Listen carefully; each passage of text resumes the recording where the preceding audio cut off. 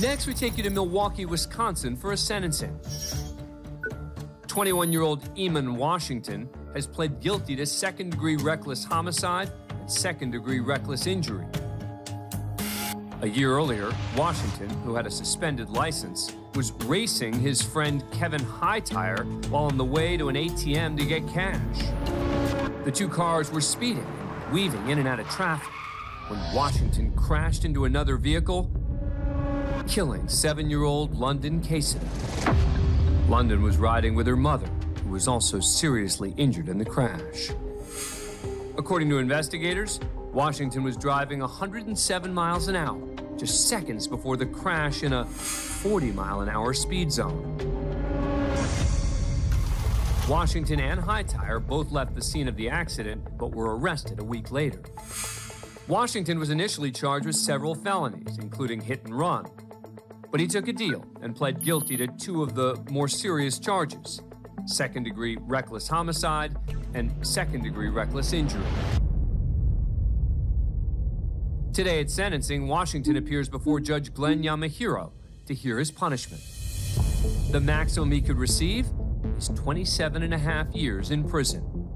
But first, Washington, who's been in custody for almost a year, makes a statement to the court. I am very sorry for the actions that I did, and part of this accident, I'm sorry for speeding down the street. I was just trying to have fun with my friend at the time. I never intended to hurt nobody. I never intended to hurt that little girl. The first thought that crossed my mind was turning myself in, making sure that that family gets justice, and I still want to see them get justice today, so I honestly don't know what to say. I can't argue with the fact that they wish to see me get the maximum time. I agree. I can't be mad at them. I just hope that they can eventually come to forgive me so I can forgive myself, you know. But until then, I'm just sorry.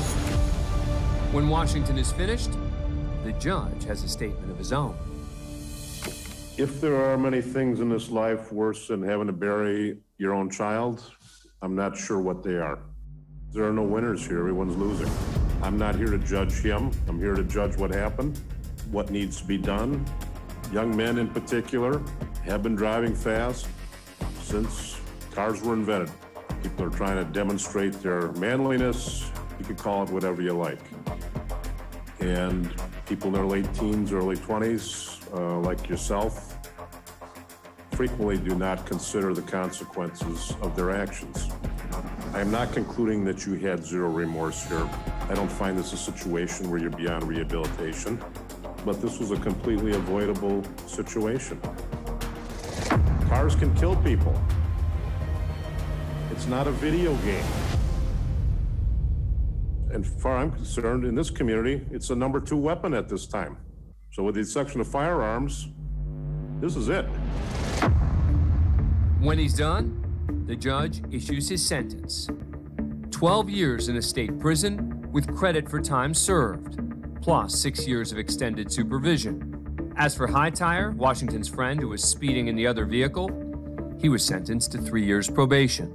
London's mother continues to recover from her injuries. Thanks for being a fan of CourtCam. Subscribe to A&E to never miss a new video and catch full episodes on aetv.com.